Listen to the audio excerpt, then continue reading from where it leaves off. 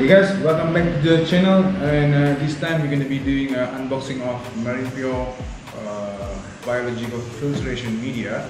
So I'm going to be unboxing this box and I'm going to be showing you what is it all about, and we're going to be putting inside the sum, and all of it is in this episode.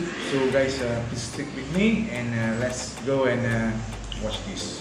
The diameter is about 8 inches and the length is about 4 inches. Okay, so guys, we're gonna be unboxing this, and inside here, what it looks like. We've got a lot of pores, and there's lots of holes and pores so that water can pass through, and house a good number of nitrifying material, so that I can reduce some number of nitrates in my reef tank.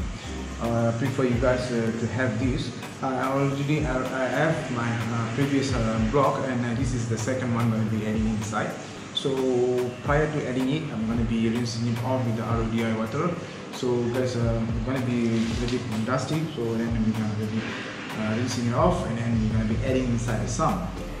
First of all, is that it's very porous and very reliable source of biomedia, because as you can see, it's huge, and it's recommended to be put inside a low flow area so that it can create bacteria or multiplying these nitrifying bacteria inside this block.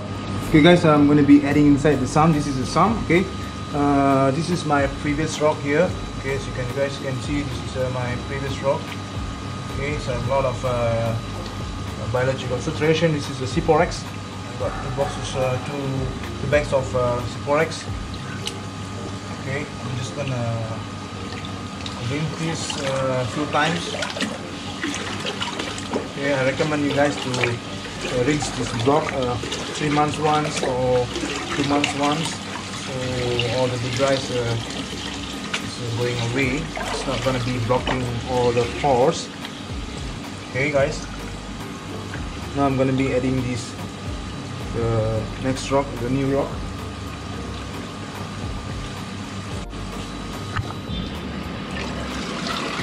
Okay, this is a new rock.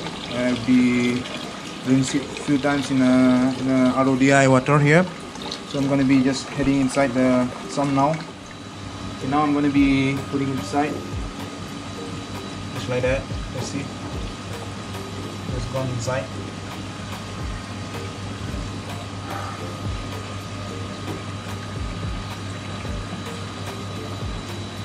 Okay guys, that's how we do it, testing this biological media. Okay guys, this is what we have done for the biological filtration. I recommend you guys for using this MARINEPURE. It can be used for fresh water as well as for salt water as well. So I've been using this for a few years, and been giving me a good result on reducing phosphate and nitrates. So guys, and also you guys need to have a good bacteria source. I've been using PRODIBIO bacteria, and if you guys want to follow up the other episodes, the previous episodes which I've been talking about all these bacteria, I'll be linking it inside below this video. So guys, you can click it on, and hope you guys can have a good source of information here. Thanks for watching, and please like and please subscribe.